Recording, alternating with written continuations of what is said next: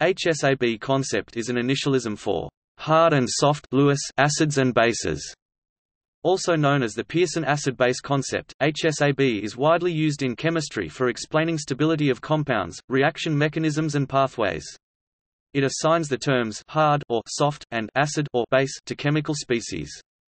Hard applies to species which are small, have high charge states. The charge criterion applies mainly to acids, to a lesser extent to bases, and are weakly polarizable. Soft applies to species which are big, have low charge states and are strongly polarizable. The concept is a way of applying the notion of orbital overlap to specific chemical cases. The theory is used in contexts where a qualitative, rather than quantitative, description would help in understanding the predominant factors which drive chemical properties and reactions. This is especially so in transition metal chemistry, where numerous experiments have been done to determine the relative ordering of ligands and transition metal ions in terms of their hardness and softness. HSAB theory is also useful in predicting the products of metathesis reactions. In 2005 it was shown that even the sensitivity and performance of explosive materials can be explained on basis of HSAB theory. Ralph Pearson introduced the HSAB principle in the early 1960s as an attempt to unify inorganic and organic reaction chemistry.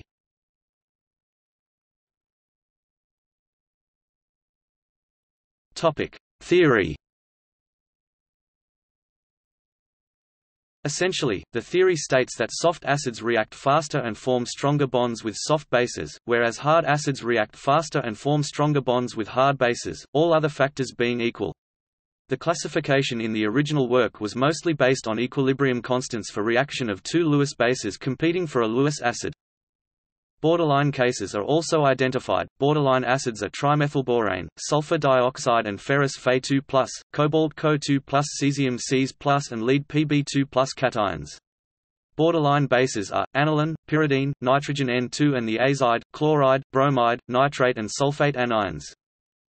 Generally speaking, acids and bases interact and the most stable interactions are hard-hard ionogenic character and soft-soft covalent character. An attempt to quantify the softness of a base consists in determining the equilibrium constant for the following equilibrium: pH plus CH3Hg plus H plus CH3HgB, where CH3Hg plus methylmercury ion is a very soft acid and H plus proton is a hard acid, which compete for B, the base to be classified.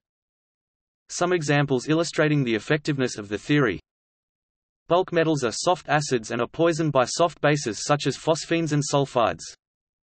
Hard solvents such as hydrogen fluoride, water and the protic solvents tend to solvate strong solute bases such as the fluorine anion and the oxygen anions. On the other hand, dipolar aprotic solvents such as dimethyl sulfoxide and acetone are soft solvents with a preference for solvating large anions and soft bases. In coordination chemistry, soft-soft and hard-hard interactions exist between ligands and metal centers.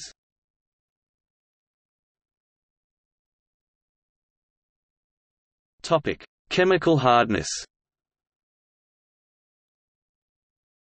In 1983, Pearson together with Robert Parr extended the qualitative HSAB theory with a quantitative definition of the chemical hardness eta as being proportional to the second derivative of the total energy of a chemical system with respect to changes in the number of electrons at a fixed nuclear environment. Eta equals 1 2 2 E N 2 Z. Display style eta equals frac 1 2 left frac partial caret 2 E partial n caret 2 right underscore Z. The factor of 1/2 is arbitrary and often dropped, as Pearson has noted. An operational definition for the chemical hardness is obtained by applying a 3-point finite difference approximation to the second derivative. Eta approximately equals E n plus 1 minus 2 E n plus E n minus 1 2 equals E n minus 1 minus E n minus E n minus E n plus 1 2 equals 1 2 I minus A. Display style begin aligned eta n approx frac E n plus 1 2 E n plus E n 1 2 and equals frac E n 1 E n E n plus 1 2 and equals frac 1 2 IA end aligned, where I is the ionization potential and A the electron affinity. This expression implies that the chemical hardness is proportional to the band gap of a chemical system, when a gap exists. The first derivative of the energy with respect to the number of electrons is equal to the chemical potential, mu, of the system mu equals E N Z display style mu equals left frac partial E partial n right underscore Z, from which an operational definition for the chemical potential is obtained from a finite difference approximation to the first order derivative as mu approximately equals E n plus 1 minus E n minus 1 2 equals minus E n minus 1 minus E n minus E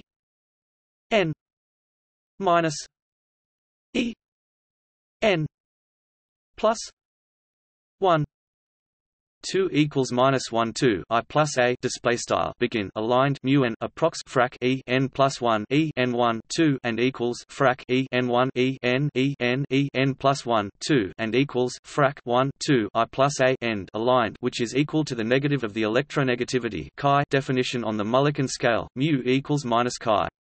The hardness and Mulliken electronegativity are related as 2 eta equals mu n z approximately equals minus chi n z display style 2 eta equals left frac partial mu partial n right underscore z approx left frac partial chi partial n right underscore z, and in this sense hardness is a measure for resistance to deformation or change. Likewise, a value of 0 denotes maximum softness, where softness is defined as the reciprocal of hardness. In a compilation of hardness values, only that of the hydride anion deviates. Another discrepancy noted in the original 1983 article are the apparent higher hardness of Tl3+ compared to Tl+.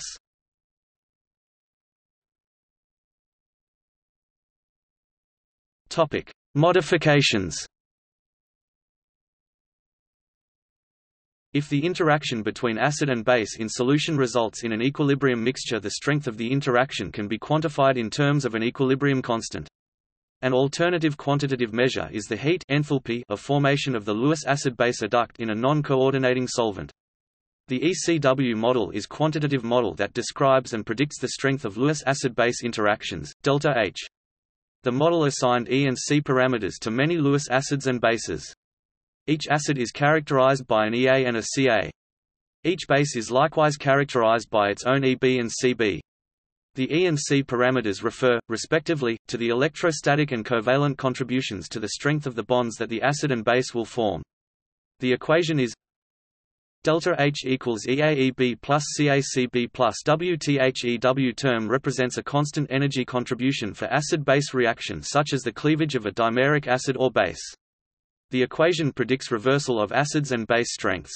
The graphical presentations of the equation show that there is no single order of Lewis base strengths or Lewis acid strengths.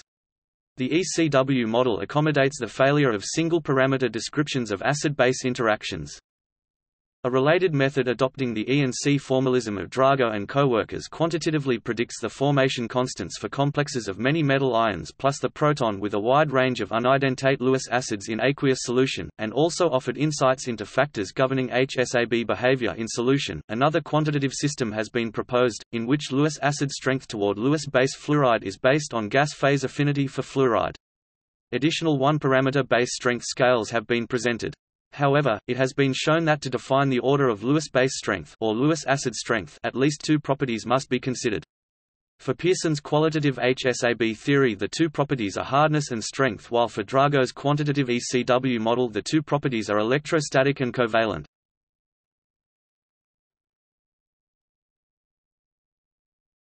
Topic: Kornblum's rule.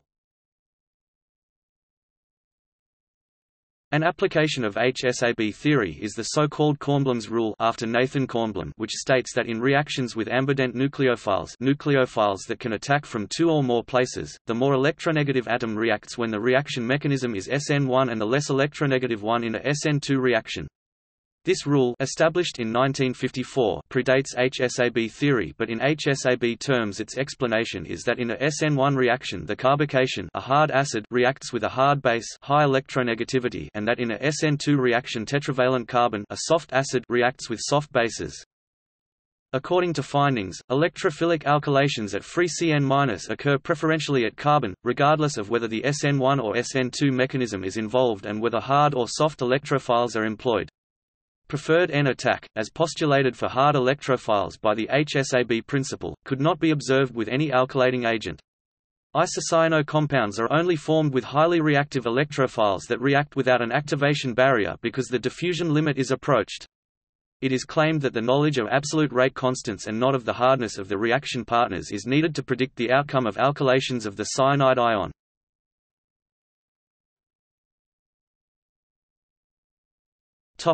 Criticism. In 2011, Herbert Meyer et al., from Ludwig Maximilian University of Munich (LMU), published a critical review in Angewandte Chemie. Consecutive analysis of various types of ambident organic system reveals that an older approach based on thermodynamic, kinetic control describes reactivity of organic compounds perfectly, while the HSAB principle actually fails and should be abandoned in the rationalization of ambident reactivity of organic compounds.